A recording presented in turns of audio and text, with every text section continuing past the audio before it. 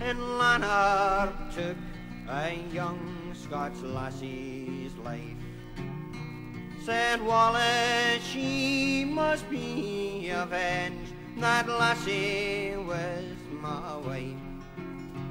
In truth, he's worth that very night the English lord was slain. Like many an English lord to come, he'd kissed proud Wallace's blade. But the spirit of Wallace lives on, though his body is dead and is gone. His banner will rise with the dawn, for the spirit of Wallace lives on. And then proud Wallace, he went to war against the foreign foe.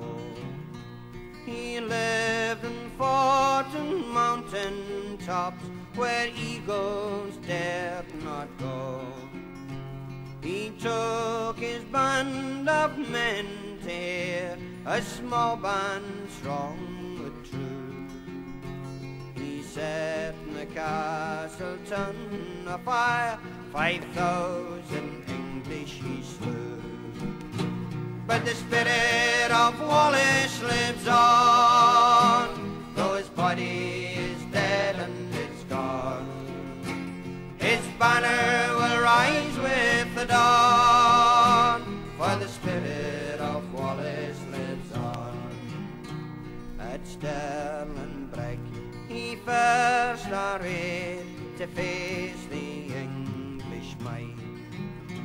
He caught the foreign foe in twa, and soon had them in flight.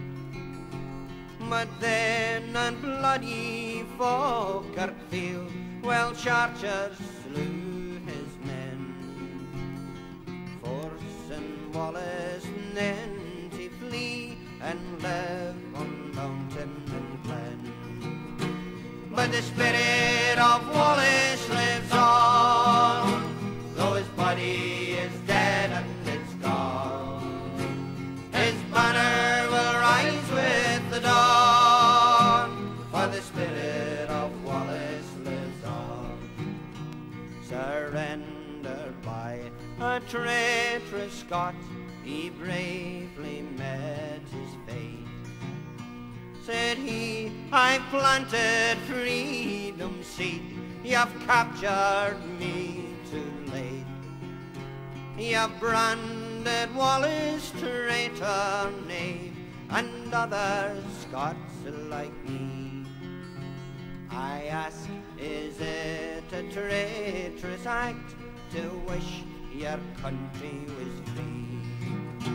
But the spirit of Wallace lives on, though his body is dead and it's gone. His banner will rise with the dawn, for the spirit of Wallace lives on. King Edward's court then sentenced him to die in London town. They hung him on the gallows tree, then quickly cut him down. They burned his entrails by his face, cut off each foot and hand. They butchered him, then sent the parts to towns throughout this land. But the spirit of Wallace lives on, though his body is dead and it's gone. His banner will rise with the dawn, for the spirit of Wallace lives on. The spirit of Wallace lives on, though his body is dead and